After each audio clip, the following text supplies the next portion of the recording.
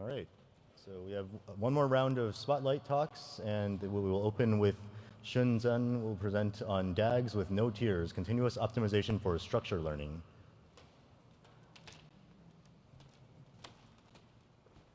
All right, thank you. I'm Shun. This work is about Bayesian network structure learning using continuous optimization. So let's start with some basics. So we know graphical models are compact representations of joint distributions. And in the fully observable case, once we are given the graph, we can draw samples from the graphical model.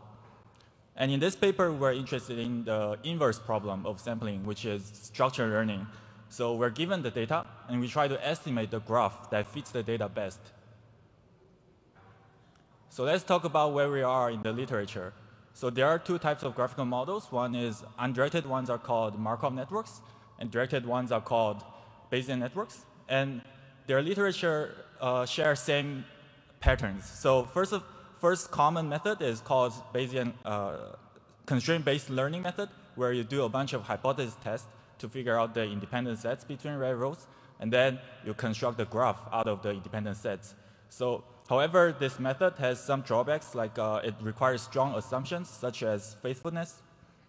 And the second type of method is score-based learning, where you define a score function and you're optimizing your graph over this score, optimizing a score over this graph. And this can be further classified into two methods. One is local search, where you add or remove one edge at a time. And this has been done for both Markov networks and Bayesian networks.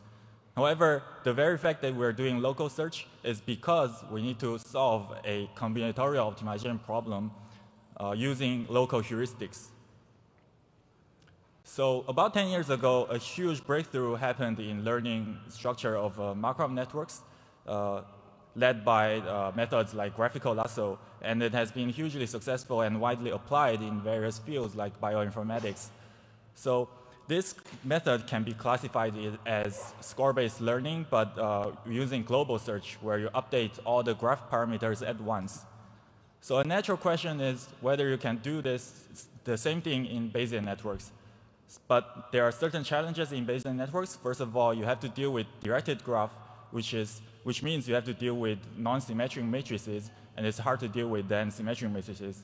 And you also need to constrain your graph to be acyclic. So that's by nature a combinatorial constraint. So this paper is about taking the first step into addressing these challenges by converting a combinatorial optimization problem into a continuous one.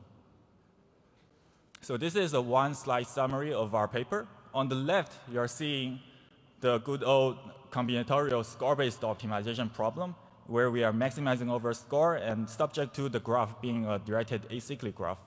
And on the right is our equivalent formulation. We're changing the graph variable into a adjacency matrix variable, and we're replacing the directed acyclic graph constraint into a smooth function, smooth inequality constraint. And the right-hand side problem is now a smooth constraint optimization problem, and we can just use any existing numerical solvers to solve this. So our main contribution of this paper is show that such a function, h, exists. It's a smooth function, and it has a simple gradient. It can be easily implemented. It can be easily evaluated. And it can even measure how close to a DAG it is. So for the reason that it's so easy to implement, this method is called no tiers. And it can really be implemented in using like 50 lines of Python. And all we do in this piece of code is calling SciPy's LBFGS. And this code is on GitHub. Whereas in all the most of the existing algorithms, they require over 1,000 lines of code of very clever heuristics hand-coded. So let's look at some results. In this task, we're given the ground truth, where we have the ground truth graph, and then we're drawing samples from this ground truth graph, and we're trying to recover the graph structure. So on the left, you are seeing the heat map of the adjacency matrix of the ground truth graph, and in the middle, we're seeing our estimate. And you can see it's very close to the ground truth. On the right, we're seeing one of the baseline methods called fast greedy equivalent search, and that doesn't do very well compared to us.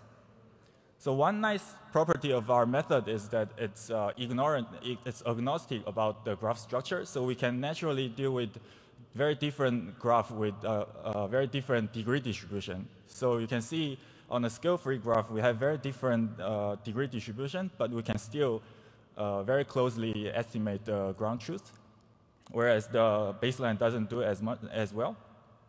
So to summarize, we propose a novel smooth characterization of DAGs and use existing numerical solvers to solve this optimization problem. So we are building bridging between optimization and structured learning. So if you think the method, the paper is great, you should come to our poster and I'll share with you some secret limitations. Thanks.